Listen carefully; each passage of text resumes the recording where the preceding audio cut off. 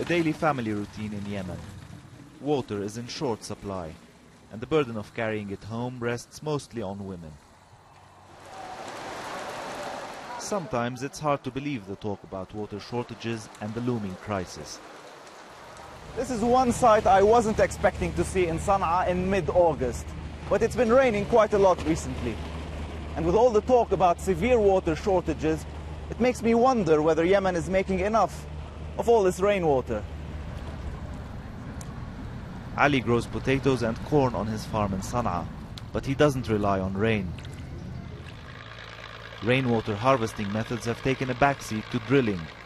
Ali's dug a well that's almost 500 meters deep, and he still feels the water is running out. Every year we feel the water going down. When we turn on the pump, we feel the water is weaker. It has been stored for thousands of years. Now, the water coming out of the well is more than is being replenished by rain. Agriculture takes up about 90% of water resources in Yemen, and half of that goes to cultivate khat. This narcotic plant is very popular here, but it consumes a lot of water. To cultivate it, farmers drill wells without any government regulation. The authorities seem to be powerless. There is no political will. Second, there is no enough data about the water crisis.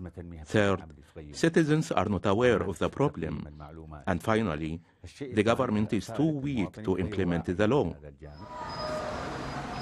Half of Yemen's population doesn't have access to clean water. The UN says 14,000 children under 5 die every year of malnutrition and diarrhea. As long as the government doesn't step in to regulate supply, the most vulnerable will continue to pay the price. Rami Ruhayem, BBC News, Sanaa.